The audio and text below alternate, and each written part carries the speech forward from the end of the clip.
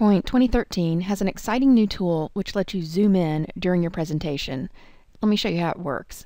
Let's put this presentation into slideshow mode by selecting that little icon in the bottom right or selecting F5. And what you'll notice when the presentation comes up in presentation mode are these set of icons in the bottom left. Let's get to a slide where we want to zoom in. Here's a good example of a document that's difficult to read. Now if I select the magnifying glass icon, I'll get this zoom window. And I can hover anywhere I want to on my slide and click, and up will come that zoom lens. Now it's a little bit limited. This is the only level of zooming that I can do, and it's the only shape of zooming I can do, but it's better than nothing. And one thing that I can do that's interesting that they've added is I have the ability to pan around the slide itself.